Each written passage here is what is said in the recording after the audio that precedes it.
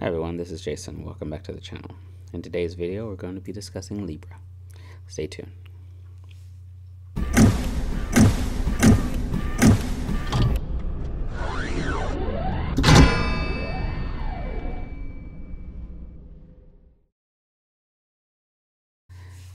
In 2019, Facebook announced that they would be releasing a cryptocurrency.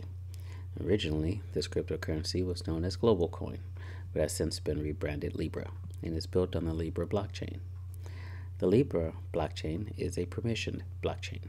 Unlike the public blockchain, which is open to everyone, the permission blockchain places limits on who can transact on the chain and who can read the ledger. Libra is backed by real-world assets, making it a stablecoin. The Libra stablecoin is backed by an assortment of bank deposits and short-term government securities that are held in reserve for every Libra created.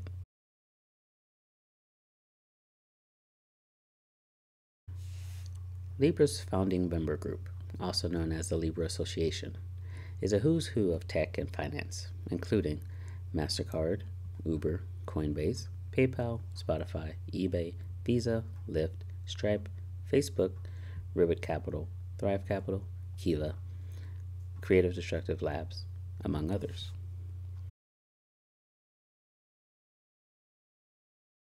Facebook has been working on Libra for over a year. It utilizes smart contract technology and is backed by real-world assets.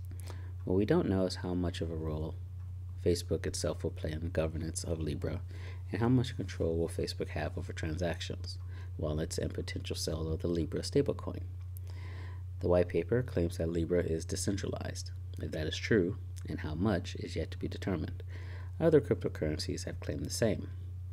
It is unlikely that Libra is decentralized beyond the number of servers Facebook will utilize to store the data. Hurdles are already emerging. For example, U.S. Representative Maxine Waters and others have already called for investigating Libra in its role in finance and as a currency.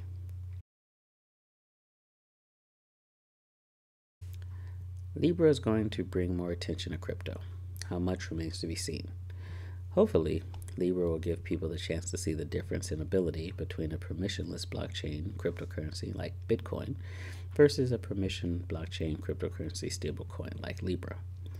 Being that Libra is a stablecoin, it is not likely to challenge Bitcoin, but will challenge the other stablecoins on the market such as TUSD, USDT, and USDC.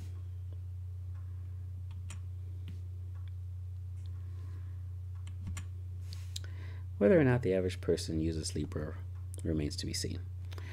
The blockchain, on the other hand, will be embraced by tech and business, similar to the way Amazon's AWS was, and more platforms will be built on top of this. If Libra proves successful, you can be assured that Amazon, Google, and others will follow suit. Time will tell. The white paper claims to want to move away from a permission blockchain to a permissionless blockchain. But with so much corporate and financial institutional involvement, is that even possible? Stay tuned.